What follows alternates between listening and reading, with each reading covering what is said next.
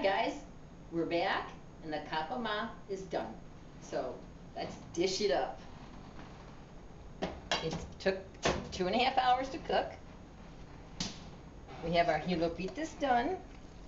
We drained them, put them back in the pot, put a little bit of gravy and stirred them around. Let me grab a little dish.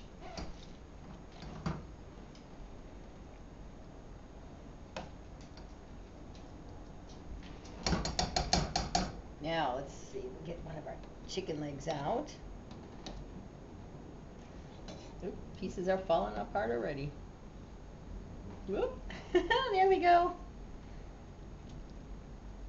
Alright, let's get some gravy.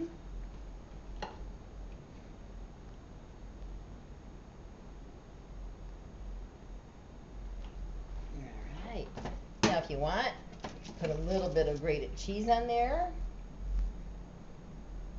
This is Parmesan. And it's, that's really hot. That's how tender you want your chicken. Just to fall right off the bone.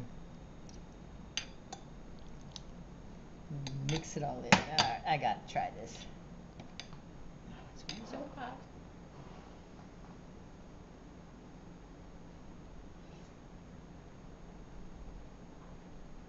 Yeah, I think my mom would be proud.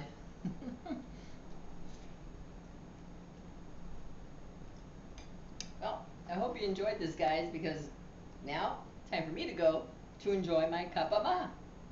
Remember, guys, life is good. We'll see you next time.